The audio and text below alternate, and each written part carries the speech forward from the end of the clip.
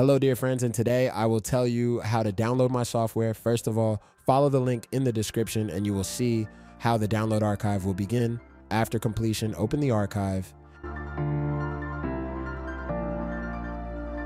and unpack it. After you have done this, you need to start downloading Python. Do everything as I do in the video. This is important. After you have downloaded Python, you need to run the main installer of the program. I will not run it as I have already downloaded it. There you just choose the download path and that's it.